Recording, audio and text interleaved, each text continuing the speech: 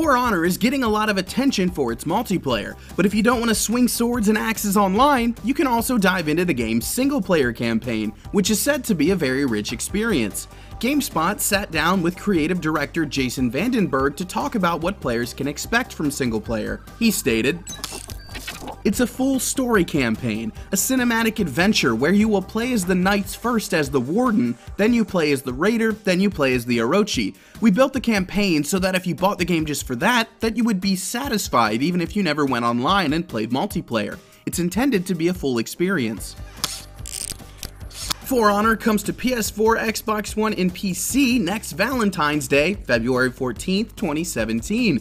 You can expect plenty more trailers and gameplay leading up to launch day, so stay tuned to GameSpot for tons of footage. And for all the biggest Ubisoft news, you're already in the right place.